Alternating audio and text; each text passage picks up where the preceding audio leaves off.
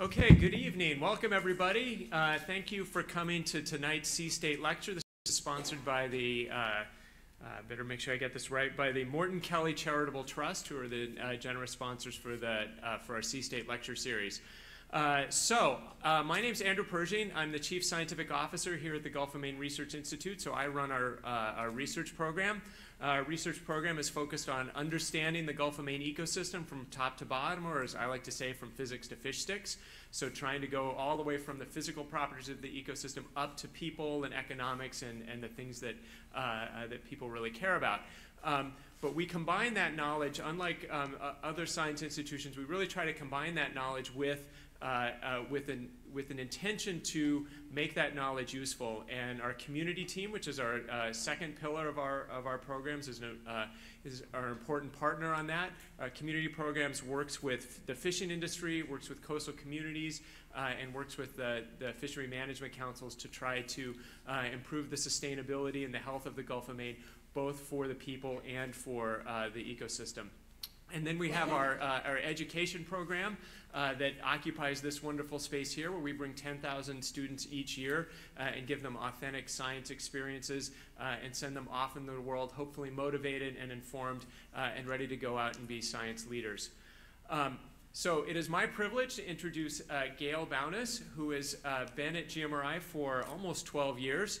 And Gayle is really unique in that Gayle has not only a degree in marine biology, but Gayle also has degrees in education. She has a master's in in ecological teaching from Lesley University in Massachusetts. And Gayle has began her career at GMRI working with our education program on the program that runs here in the Cohen Center and in some of the programs that we've been delivering to public schools. But she has now transitioned in and is now actually a part of our community team and is running the sea level rise project that she's going to talk about tonight. And I think that's a really exciting theme that hopefully you're going to hear more and more from us. As we go on, we're really trying to develop projects that take advantage of the capacity that we have on science, education, and community all in one building, and really trying to find places where we can work together and point those that knowledge and experience towards outcomes. So I'm very excited to introduce Gayle, who's going to talk about sea level rise. Thanks,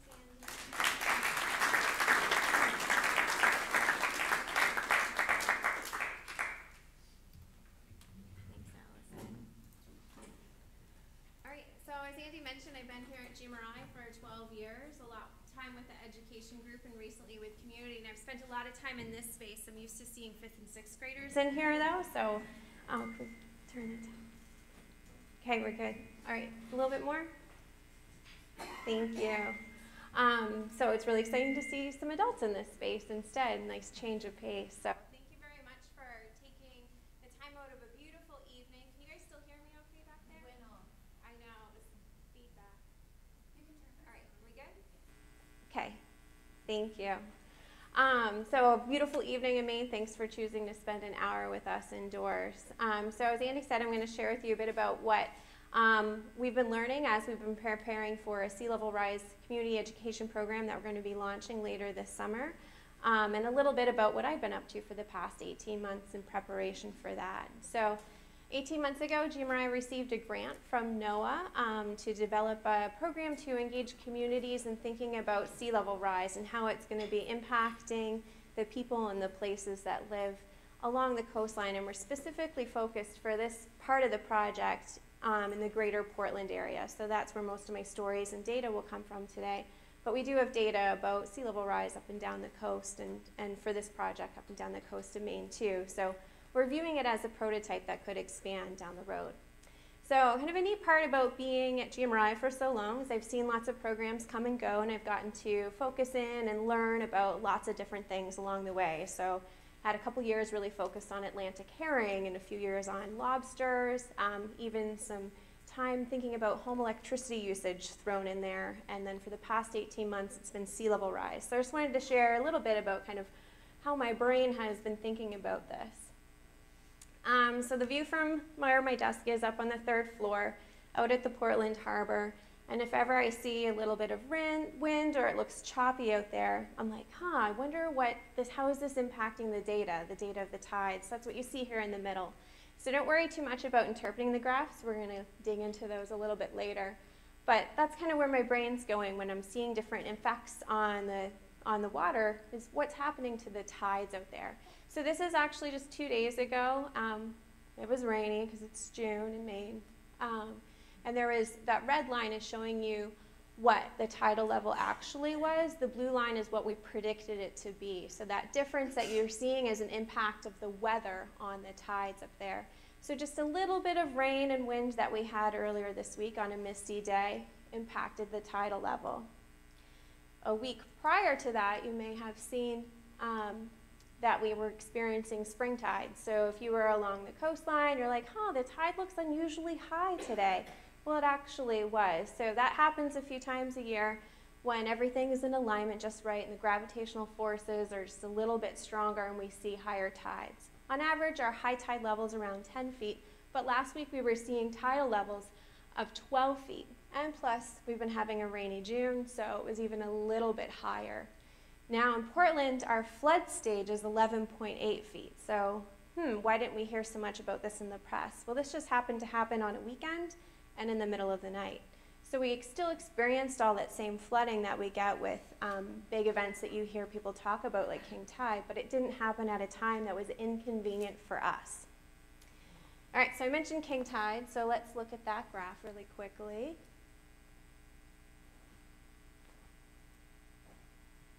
There we go. So this is just down the ways here, one of the parking lots on the Portland waterfront, and the flood stages exceeded that 11.8 feet, and we saw some tide levels just a little bit higher than 12 feet, and plus on top of our King Tide, we had a little bit of rain that was happening and some onshore wind. So this is a little bit of flooding that occurred, which also occurred last week in the middle of the night, but we didn't know about it. So this is what I've been thinking about as I've been driving across the bridge to come to work, or if I take my kids to the beach, or just looking out the office window. And this is something that I hope that you guys think about after you leave here tonight when you're looking out at the water is, that's an unusually high tide. I wonder why. What else is going on? Is there a weather effect, weather thing that's impacting that tidal level? So I hope that's kind of how your brain starts to work a little bit too, as we're thinking about our water and what's going to be the new normal. So you were here to discuss sea level rise. It's not something that just started happening today. It's something that's been happening for a long time. So I'm curious to hear from you all. What are some of the impacts or effects of sea level rise that you may have been noticing in your communities? Yeah? One of the men that mows the lawns commented that he's finding seaweed in Oh, the wow. lower areas on some of the lower properties. Great. So with really high tides, you're seeing that high tide mark creep up onto lawn space with the seaweed. Yeah? Yeah, 30 years ago, or 8 years ago, I lived on Pond Cove in Cape Elizabeth, Mm-hmm. and there was quite a bit of land on the seaward side of Shore Drive at that time, and a lot of that has disappeared in the past. Yeah. Yep. And we'll look at some maps you'll see a little bit more there too. Great. So loss of land in places that we know well. Any other impacts of sea level rise that you have noticed? Okay. Yeah? Well, we go over to Seawall Beach every now and then, Mhm. and I don't know that it has to do with the sea level rise, but definitely changes in the rivers and how they meander out into the ocean, and then also it appears to me that maybe there's less land that the plovers have to nest on. Right, yeah, so we're going to see loss of wildlife habitat with sea level rise, and with more volume of water, it's definitely going to be impacting how that river is behaving in the land for sure. Yeah. More pronounced recent flooding. Great. The flooding that happens right there isn't necessarily the direct result of sea level rise, but it's increasing the impact. Great. Yeah. So to explain a bit the picture that you can see on the right here, if you've ever driven past Whole Foods and seen a large puddle on the road, I really suggest you don't drive through it. That is a saltwater puddle. And that water it's a sunny day, well, kind of cloudy, but it's not raining. So that water is actually coming from ocean water that's filled the storm drains and is flooding the roads. And so that's what we're referring to as nuisance flooding. You might also hear sunny day flooding as another term for that too. So it's flooding that we're seeing because of extreme high tides, but it can happen inland or it can happen because the water is coming off of the coast. It's just because of our infrastructure that is there. Great. All right, so I also have a beach picture up here too. As you can see, there's not a whole lot of beach at high tide, so I think something that all of us might be doing not too far down the road is really going to need to check that tidal chart before you head to the beach. There might not be a place for your blanket, and it's going to be stiff competition at the beaches if you're not there during mid to low tide. All right, we'll take a look at some other impacts that we're seeing. So again, this is some more nuisance flooding right behind Jay's Oyster here on Commercial Street. Kind of a neat picture to look at. You can see the boats and the cars are at the same level on that dock. And then if you throw weather into the mix, it all changes again. So with some wind and waves, this is a storm event over here. You can see that the water is coming up over the beach and the dunes and the walls there and creating some inland flooding. And this is the rain event. How many of you remember the September 30th, 2015 rain? Yep. So this happened pretty suddenly, and it happened on a day like this with extreme high tides. So all those storm drains were already full. And then we got 5 inches in a really short period of time. That rain had nowhere to go and created a lot of flooding in the Portland area and elsewhere that day.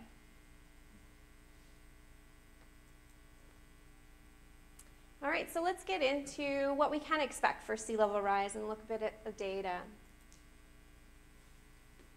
So globally, sea level has been rising. We've been measuring it and have some pretty consistent data going back to 1880. And looking at this chart, the pale yellow is kind of that average rate of rise. Where it's darker yellow into oranges, that's where the rate of rise has actually been greater. And if it's white or blue, the rate of rise has been lower. So when I'm going to be sharing some data with you talking about the average rate of rise globally, you can see that a lot of our places, and up here in the Gulf of Maine where it's darker yellow and a little bit red just outside in the Gulf Stream, the rate of rise is greater than the global average. So I just want you to keep that in mind as we look at some of this global data. So historically, sea level has risen 8 inches in the past 100 years. So we can make this assumption that sea level is going to continue to rise at that steady rate for another 8 inches in the next 100 years. So what I'm going to show you here are 4 different scenarios, and this is the lowest scenario. And I just want to make a note that this is 2012 data from NOAA. They just released in January a new set of data based off of more work that has been done and more things that we now know. And it's actually greater, but the models haven't come out and the regulations haven't changed because that takes some time for everybody to absorb that and to do the work. So we're going to focus on the 2012 data because we have the models to reflect that today. All right, so rate of rise for the past 100 years, 8 inches. We can expect that in the next 100 years. That's the lowest case scenario for sea level rise. But we know that our oceans are also getting warmer. They're not just rising, but they're also getting warmer. And when water warms up, it's also going to expand and take up more space. So the mid-low scenario for sea level rise is about 1.6 feet by the year 2100 that we'll see. All right, so ocean temperature is not the only thing that's contributing to sea level rise. The major contributor is actually ice melt. So if you think about all of the ice on land, we've kind of got 2 varieties. You've got your ice that's floating in the ocean, and then you've got your ice that's landlocked on top of Greenland and Antarctica mostly. So when an iceberg melts, it's not going to contribute to sea level rise because it's already displacing its mass in the oceans. So if you think about sea ice, when it's melting, that's not adding to sea level rise, but it may be creating space for ice on land to flow down into the water. And that ice, the ice that's on land, is not displacing its weight, so that's going to contribute to sea level rise. Any questions about that? Yeah. The iceberg, the part that's above the water, Mm-hmm. won't that contribute to a rise? When water freezes, great question. When water freezes, it actually takes up more space than when it does in a liquid state. So the amount that it's displacing in the water is the volume that that ice will take up when it's water. Yeah, so if you think about like a glass of lemonade with ice cubes out on your table and hot day, when the ice melts, it's not going to change the level of that glass of lemonade, unless you drank some. But if it melts and you add more ice, it's going to go up. Just one sec, yeah?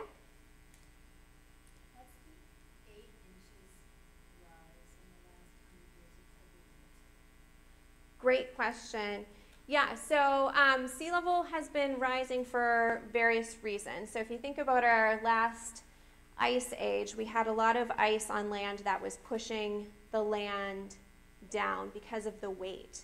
As that ice has slowly been melting, our land has been kind of rebounding, and that has been adding more water in. So that's been displacing it. Plus there's also some plate tectonics going on where you have land that's going lower into the water as well. So there's a few different things that have been coming into play with that original 8 inches. And that's considered sort of a baseline Yeah. change. Yeah. Was that your question as well, where that 8 inches was from? Great.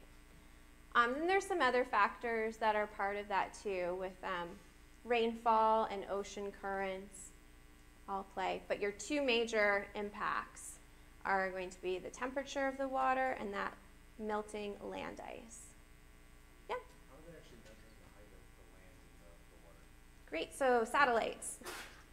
There's a satellite that is measuring all of that, and it's really neat. If you want to Google Earth potato, you'll see this really cool video that's showing you the height of land, and it's not this perfect globe. It's actually different heights around. So that's also the reason why we're seeing different sea levels in different places too. All right, super. So we're not quite to our fourth scenario yet, so I'm going to keep going.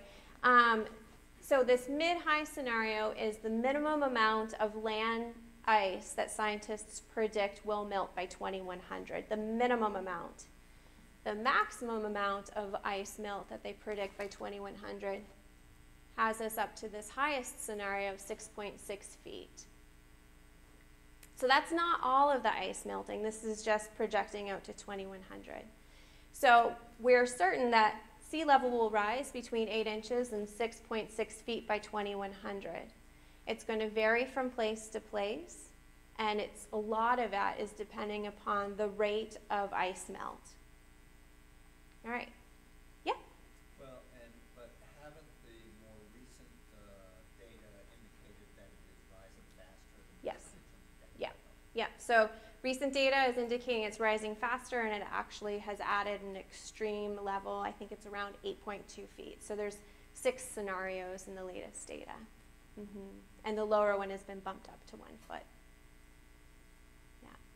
But this is what we have models for, so it's the one that I wanted to stick with to share with you today. We'll update as we can. All right, so we're just going to continue on, and we're going to see what these layers actually look like in our community. All right, so here's Portland. As I said, our project's been focusing on the greater Portland area, and so that way we have like a good perception level, zoom level. I'm just going to focus on the Portland Peninsula. So this is 11.8 feet in 2015, which was the highest annual tide that we saw in 2015. So that's kind of the benchmark for thinking about what is this additional levels of sea level going to look like. And as I mentioned before, 11.8 is the current flood stage here in Portland too. So we're not seeing much impact at 11.8 with the highest annual tide.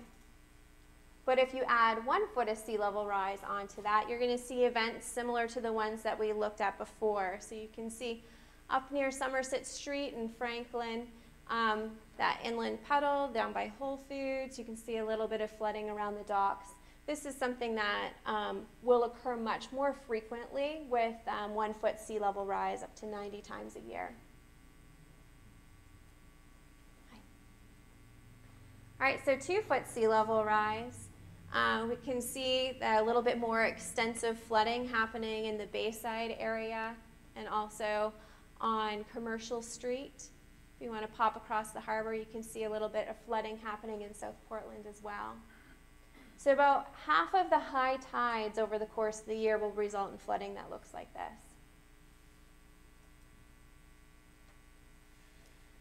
So with 3.3 feet sea level rise, and this is that mid-high scenario, so the least amount of land ice melt happening. You can see quite a bit of flooding in the Bayside area. If you are noticing that Casco Bay Bridge, don't sweat, that's not going to disappear. We're still good. The data is based off of where we've had locations of measurement. So no one's measured how high the top of the bridge is for this data set we're looking at. So bridge is still good. But to get on to the bridge, that could be a different story. So again, as you can see, your Bayside area is getting a lot of flooding. And when you're looking at this, it's not like, oh no, it's the whole building's underwater. It's not showing us how deep that water is going to be in that area, just that it will be touched by water. And then 6 feet. So one thing to think about with that, this is the highest case scenario. So this is not what Portland is, or it's not what Maine is recommended, what we plan for. It's recommended that we plan for that 3.3 foot scenario, but that's on a good day when the weather's nice. So say if you have a storm, like the Patriots Day storm that we experienced, this is the type of flooding that you would have with a 3.3 foot sea level rise that you would see. All right, so we've seen some trends. We see Commercial Street underwater. You can see Bayside underwater. And we're going to check out, well, why?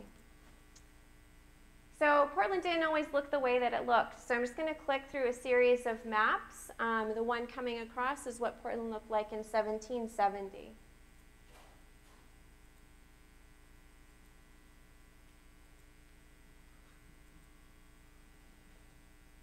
What do you notice?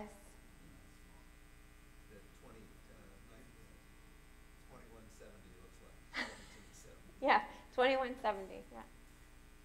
Great, so the 1770 map really reflects what a 6 foot sea level rise could be. And if you think about that, the way Portland was built out, the Bayside area and the Commercial Street area are fill. So it originally was water, so it's the first places that the ocean's going to reclaim as the water comes in. So looking to historic maps like this is a really great way for planners who are looking forward to what are these areas that are going to be most vulnerable to sea level rise. It's a great way for us to really hone in and to best understand the areas that we need to first.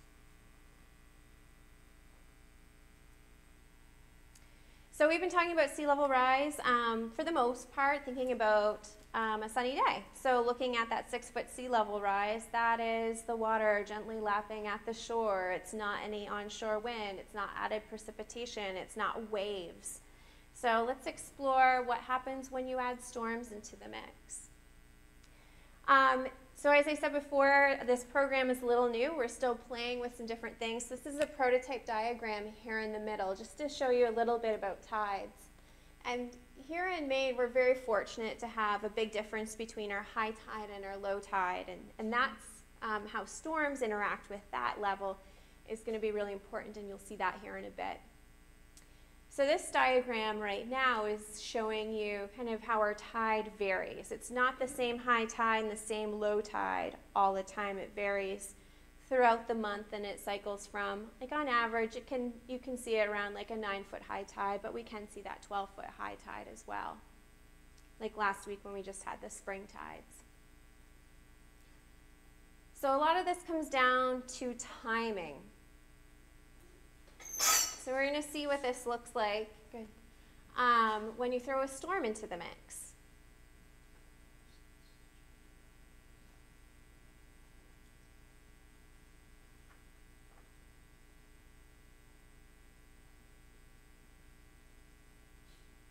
So a storm's going to hit here at low tide.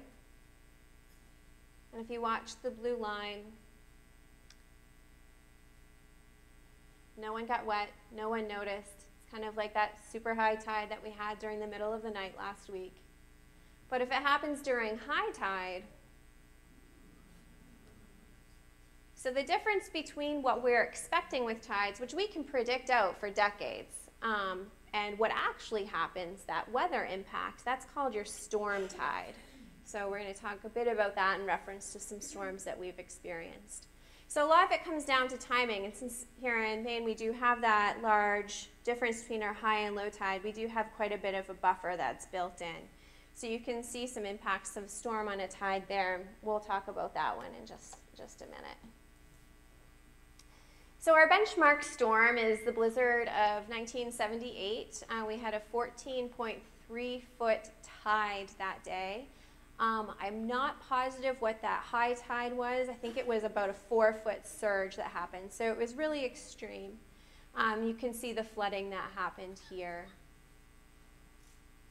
So that's our benchmark one. I know that the city is working on putting new place marks out so that we can really visualize in our place where we have seen water in the past. And that's also, as we already talked about, a really great way to think about where might we see water in the future. So Patriots Day storm in 2007, a lot more recent, probably some more memories from. The big thing about that storm is that it hit during a tide that was on average 10 feet, wouldn't really create any flooding, but it created a surge of a little bit better than 3 feet on the first day, and then it maintained that surge of a good 2 feet over 6 tidal cycles, which you can see on the graphs on the side. So it flooded and exceeded flood stages for quite a while.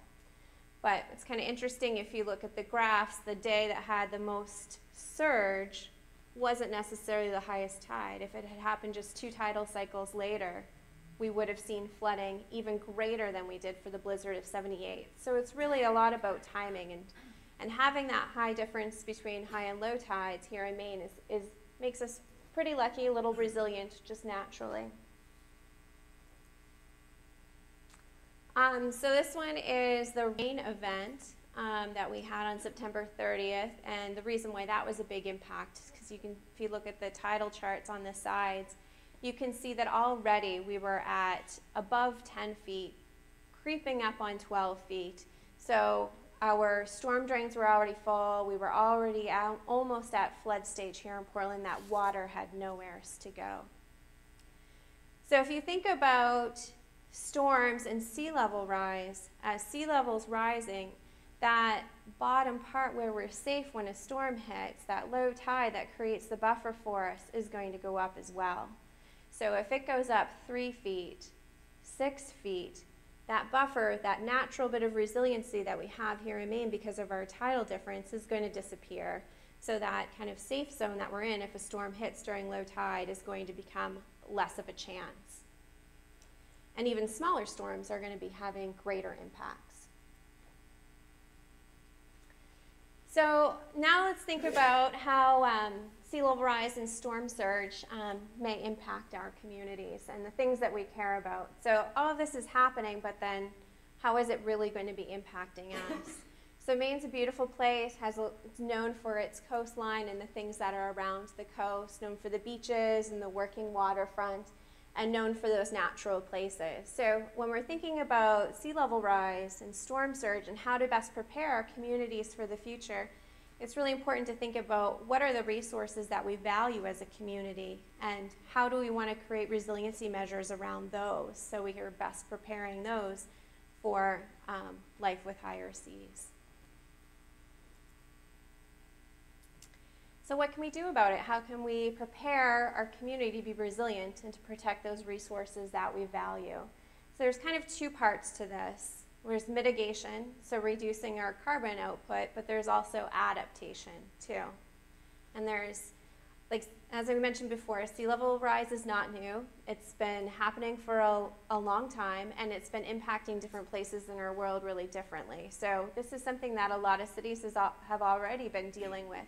And there's examples of resiliency around the globe that we can look to as maybe possibilities for here. But the thing is, it's a really kind of a personal solution, because it's how is your community situated? What are those natural things that are making your community resilient, such as those tides? what is it that your community values and really wants to protect? What kind of infrastructure do you have and all of that? So it's great to look outwards to those examples, but that solution needs to be a personal kind of community thing that is created. So let's look and see what some others have done. First I wanted to share with you, just talking on that note about mitigation. So the impacts of carbon on our sea level rise. So we're going to start over on this side. If we continue business as usual, so we're emitting carbon at the same rates that we have been, which is an increasing rate over time, we're going to see a sea level rise of around 3 feet. And this data is a little bit old, so this is higher again now that we know more. But the point I wanted to make with these visuals is that the difference between business as usual and the impact on sea level rise and over onto this side, which is an 80% reduction of our carbon by 2050, the difference in sea level rise by 2100 is only 1 foot. So yes, we need to put a lot of effort into mitigation for lots of other reasons, but we still need to prepare our communities to be resilient because it's not going to solve the problem of sea level rise. All right, so here's some solutions that have been happening around the world. We have some really amazing river barriers over in Europe. Largest movable object on the planet, I think, is that one. And in Miami, this is an example of where they're pumping water out. So keeping the water out is one strategy that you can think of. So we want to keep the water from coming into a place. That's great, it's going to buy you time, but it's not going to last forever because the water is going to get higher than that. So it's a really great kind of first go-to strategy if you're not ready for what's next.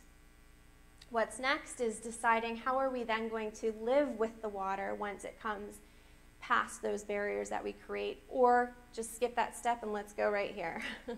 So some examples of that, we've got some floating communities and also some buildings here. But a lot of folks, too, are thinking about different landscape features that can happen along the coastlines of cities that are floodable. But when their waters aren't high, how can they also be beautiful public spaces that we can use, too? So really, what are the multi-uses that we can build into our resiliency measures and making sure that we're using all of our dollars in the most productive way? Some other interesting projects that I've heard about that are proposed, too, is thinking about when you build new buildings, underneath of them building holding tanks, so that way it can hold a lot of the water until the tides do go out. So underneath parking garages, for example. And also thinking about green infrastructure. So when we do have those heavy precipitation events, if it happens during a high tide, how could some green infrastructure absorb some of that extra water? Or can we build in places that can channel the water as well? So another kind of important piece around sea level rise and how we can prepare our communities for resiliency is actually something that you all are doing right now.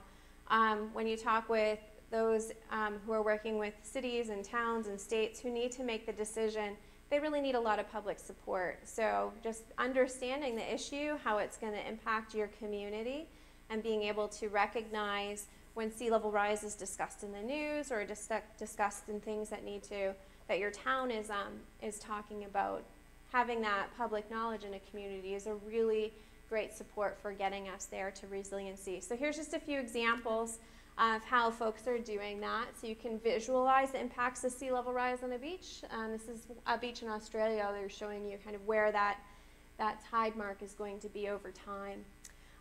This is a virtual sea level rise viewer in California. So kind of like the silver viewers out on the coastline or out by Portland Headlight, you would look through it, and then instead of seeing what is actually there, you're seeing what that coast would look like with additional water on top with sea level rise.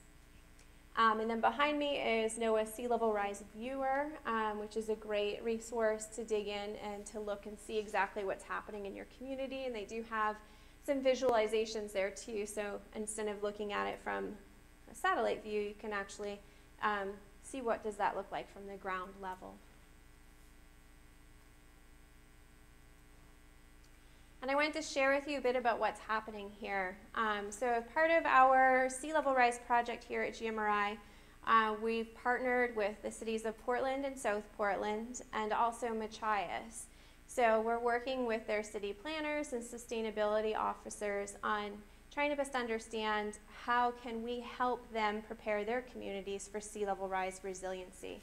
So they're doing a lot of work in thinking about this, and we're also thinking about, as I mentioned before, how can this program be transferable? So Machias is helping us in that efforts as well. But here in Portland, they're really, as you saw, looking at the Bayside community. And there's a Bayside Adaptation Working Group that consists of stakeholders there that are preparing a statement for the city around what it is that their community values and how do they envision transitioning into a community that's experiencing these floods as sea level rises. And the city just launched this design challenge that not too long ago, a few weeks ago, they premiered kind of some of the visuals that you can see here, where different architecture firms and landscape companies proposed what does the Bayside community look like in 2100 with 6 feet of sea level rise. So I thought these were really great images to share because it's not all doom and gloom. We're not just going to flood and have to deal with that. We need to change, we need to adapt, and with change, there's opportunity. So by looking outwards to examples, we can really be creative in thinking about how can we transform our spaces to really live with the water. So a lot of these proposals took that into account and took into account what the landscape looked like before, and maybe reclaiming some of the marshes that we had filled in so that way the water can naturally come in, creating natural barriers to kind of keep the water out. And also the one behind me is showing a gradual, graceful retreat from the rising waters, and also how to transform that new shoreline. That sandy beach isn't magically going to place itself there. So how do you decommission a neighborhood that just can't be there anymore and prepare that new shoreline to be something that is valued in the neighborhood? So a lot of opportunity with that change. So with all of that, thank you for joining us for the Sea State Lecture, and want to promote our sea level rise program. So if you're curious about, hey, well, what's going to happen at my place or at my house or in this location, or if you want to dig into any of that data, our Sea Rise education program is an interactive experience that happens here in this space. You can see some of the photos from our prototypes of that on the side. And it's an opportunity for you to engage with your neighbors and your friends and thinking about specifically how is our neighborhood going to be impacted by sea level rise. You'll get to look through the maps yourselves and think about how your different community resources are going to be impacted, and have discussion as a group around what are some of those resiliency measures that may work best for us. So we have some events coming up that you can see here, and you can find more information on our website. Thank you.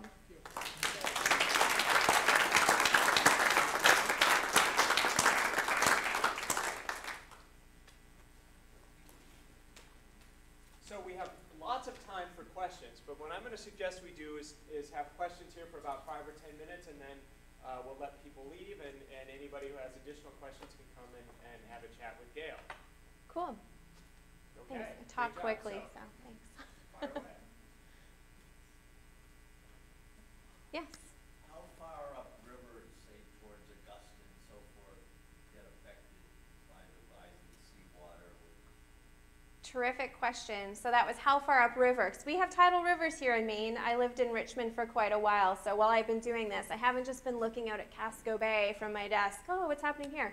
I've been zooming into Richmond too. What does that look like under the different scenarios? So that's just a couple of towns down from Augusta. So a lot of those coastal rivers are going to experience that flood as well. And if you're looking at those towns, there's definitely a lot of infrastructure that's going to be impacted. If you think about the downtown that's in Hollowell or Gardner, for example, a lot of their infrastructure and docks. I know in Richmond, their wastewater treatment plant is right on the river too. So it's definitely something that the towns along those tidal rivers are going to need to be thinking about. They're not going to have as much of the impact that we get when we see storm surge on top of sea level rise, but they will experience it with sea level rise. Not just a coastal problem. Yes.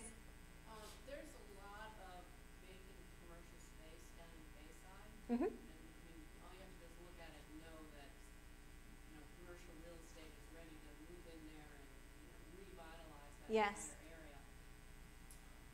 Do you have any communication with these architects or plannings? Or is this stuff that should be built on stilts? Should they have those parking garages with the, are the people who are investing in Yeah. this area, do they have any consciousness of what's going on? Yeah, great question. So I was around the infrastructure that is kind of coming in the up and coming developments of Bayside. I mentioned before, Bayside has a Bayside Adapts working group. So the city is working with the Muskie Schools Finance Center to facilitate this group of stakeholders that either already own a lot of development, or head of the housing authority, or Portland Trails is on the board. The neighborhood associations are a part of that as well. And that's to understand, how do we envision Bayside as a community and what we value right now, and how is that going to transition into the future, not just with the development, but specifically with rising seas as well. I can't speak for themselves, but in conversations that I have had with those on the planning boards in Portland and our waterfront coordinator, it's definitely something that they're thinking about and wanting to support any infrastructure that goes in there that they are planning for. How do we create this floodable infrastructure, or what does the city need to change in order to support that? And a lot of the discussion is around what's a private action that's needed to take, and what is the public action, and where is the money come from. But it's definitely part of the biggest, like the big conversation as a whole, and getting those people at the table together is really important. But next time you're driving down Marginal Way, take a look at like the Intermed building. They have parking on the first floor, so that was done purposefully so that one can flood, as well as the apartments that are apartment building that's next to it too. So a lot of the structures are already built to withstand some of that flooding that we see. Yeah, so you mentioned the floodable garages. Mm-hmm. Intuitively, that seems like such a small measure against multiple tides of multiple storm surges. Yeah. Does that really have a sizable impact on these? Well, for a floodable garage, like, were you Yeah, talking so, about the you talked the about tank the, beneath, or? We had like 6 tides of flooding back in The Patriot State Storm? Patriot Yeah. Storm. Like, would floodable garages really be able to have a sizable impact on that? It seems like a small measure against Yeah. high tide. Combine that with floating cars. Yeah. So there's not like one fix for this, definitely not. I think there's a lot of things that need to come into play for resilient. But when you're seeing a big storm come through, instead of having everything is damaged and gone, you're reducing the impacts. You're not going to ever have no impacts when you see a storm like that come through. So yeah, those tanks can hold some water, or creating structures that can have water pass through without damage is going to help. But with the big storms on top of sea level rise, it's just going to minimize the damage. Yeah. So using Bayside as an example, Mhm. have the 100-year flood maps put out by FEMA begun to recognize the probable rise in sea level? Great. Yeah. So FEMA is actually redoing their flood maps for the Portland area, and they're going to be coming out soon. Those will affect insurance. I mean, everyone who has Yes. a mortgage down there is going to be paying flood insurance. Yep. Yeah. So FEMA's redoing their current 100-year flood maps for this area. So we'll see what the impacts are, and as those get rolled out. An example that might be helpful to answer that is Lincoln County has prepared, using the new FEMA maps, working with some students at Bowden, have diagrammed what the potentials could be. They're interactive maps, and if you go on the Lincoln County Regional Planning Commission website, they're there. And Great. last night, I live on Southport Island, and Yeah. last night our county engineer proposed changes in ordinances. And this all came about because 4 years ago, Dan Moscato looked at changes upriver, Mm-hmm. and the town liked them. And Oh, wow. now people are listening. So it's just been a few years, but Lincoln County Regional Planning Commission is ahead of the game on this. Great. But what is needed, and so my question to Yes. you is going to be, we need a network of people who are trained in this field, who can give advice, Mhm. It's very hard, we're out searching for a planner right now. It's very hard to do that because people don't have the ability to express their expertise. You don't know where to go. So running a network of some sort, Great. for you folks might be an idea down the road. Yeah, and so part of my work over the past 18 months too has been connecting with the folks that are doing this work. So Maine has climate change adaptation providers. Sorry, to go through the acronym in my head, there's a lot.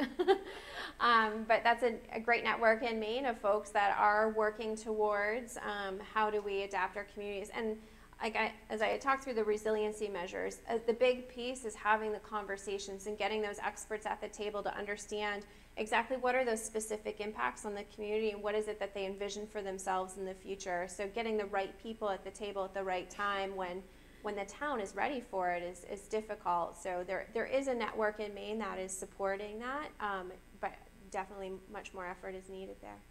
Yes? Are there similar groups and initiatives underway in South Portland, similar to what you described here in Portland? Oh, yes. So, sorry, we're working with the cities of Portland and South Portland. And South Portland is actually launching, they're redoing their sustainability plan. So you'll see an invite for a sea level rise program specifically for South Portland. I think they have one scheduled for February. Yep. Yes? A group here in Portland, headed by Sam Merrill, Mhm. has been in the vanguard of applying actual costs to various levels of sea level rise and various adaptation measures. Yeah. Are you going to be incorporating that kind of data into your program? Yeah, great question. So I breezed through a really kind of extensive piece of our program, the Sea Level Rise program, which is thinking about the community resources. So just to give you an outline of what the Sea Level Rise program will be is a quick introduction to sea level rise, a little bit less than what you guys got today. And then folks will get to explore their own places on maps and how those different sea level rise scenarios play out. And then what are the impacts once we have storms on top of sea level rise, so to be able to look at the data that way. And that part is interactive, happening in small groups, and then we'll have a discussion around that, and then again to work in small groups to look at different community resource maps, so whether it's housing or infrastructure or working waterfront, transportation, public spaces, wildlife habitat, an opportunity to choose what it is that you value and how are those specific things going to be impacted by sea level rise. So that's where we'll be incorporating tools that already exist, such as the one that you mentioned by Sam Merrill around, it's a really neat tool that can show you where are the highest kind of costs of those impacts. Like we saw the most water coming into Bayside, but there's not as much money in the infrastructure there as there is when you're looking at Commercial Street. That's where a lot of the value in our infrastructure is going to be lost.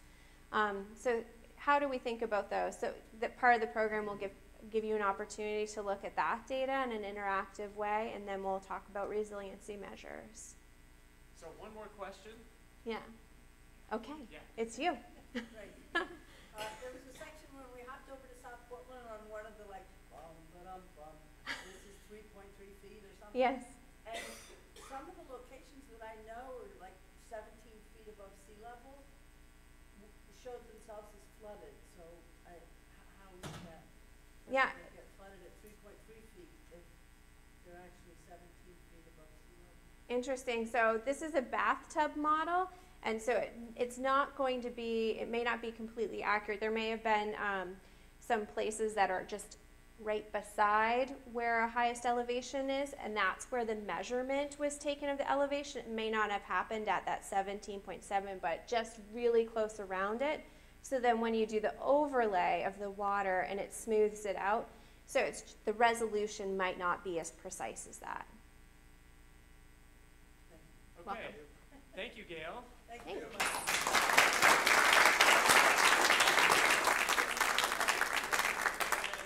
Thanks to all of you for joining us this evening. I think it was a really great experience, and I'm really glad that all of you were able to show up. So just a couple of things to keep in mind.